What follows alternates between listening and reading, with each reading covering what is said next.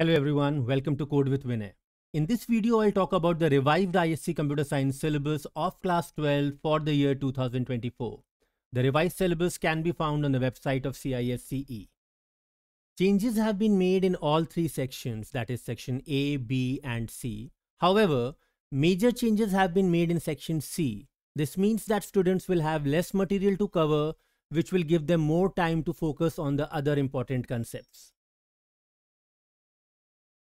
Let's go through the changes one by one. The first change is in the Boolean algebra of section A, and here the change is that chain rule and modus ponens has been removed. This is the only change in section A.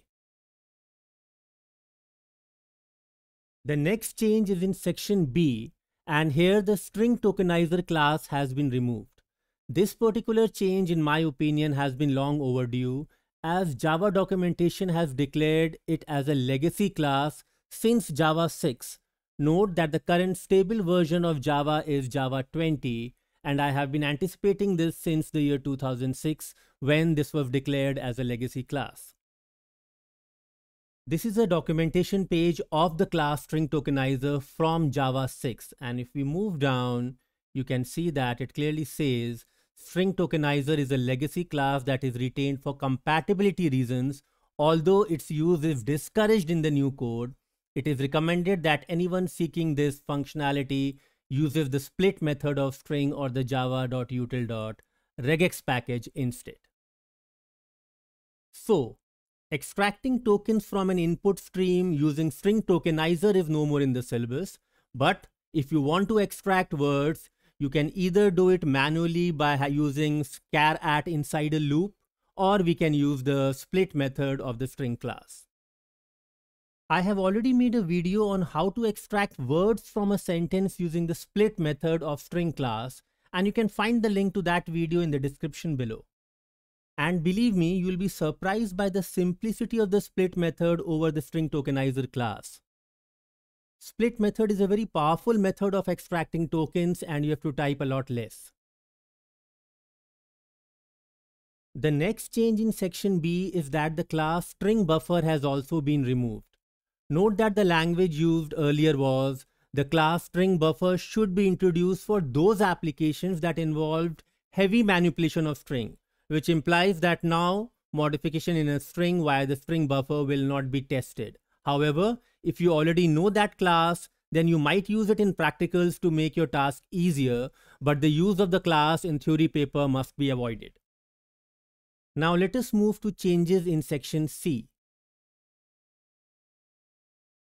The first major change is that interfaces are now only there in the syllabus as a concept, meaning that you won't be required to use them in implementation. That is, you will not need to declare and implement interfaces in your program. You are just required to know what interfaces are and the difference between the language construct interface and the word interface often used to describe the set of method prototypes of a class. The next change of section C is in data structures, where circular queue and dequeue has been removed from the syllabus, and they have emphasized that only stack and linear queue is in the syllabus now. Also notice that since interfaces are now removed, the data structures still in the syllabus must be implemented directly through classes, without declaring abstract classes and implementing the interfaces. Single linked list has also been removed completely, that is both conceptually and implementation wise from the syllabus. However, binary tree is there in the syllabus in the conceptual sense, and the implementation of binary tree, that is programming, is not there in the syllabus. The last change is that big O notation has been removed from the syllabus, and now the students are only supposed to have the concept of complexity, and analysis of algorithms in terms of big O is not there in the syllabus anymore. So, we see that most of the changes are in section C, And considering that section C is of just 10 marks out of 70 in the theory examination, this seems to be justified in terms of the effort required for 10 marks.